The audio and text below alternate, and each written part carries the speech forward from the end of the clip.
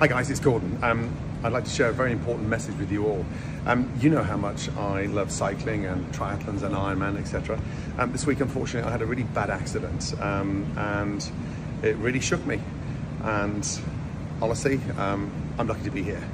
Now, from those incredible trauma surgeons, doctors, nurses in the hospital that looked after me this week, they were amazing. But honestly, you've got to wear a helmet.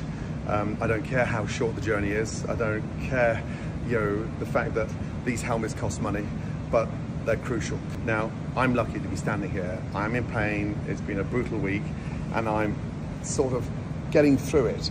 But I cannot tell you the importance of wearing a helmet. This weekend is massive. It's Father's Day for new fathers, old fathers, middle-aged fathers. But please, please, please, please wear a helmet, because if I didn't, honestly, I wouldn't be here now.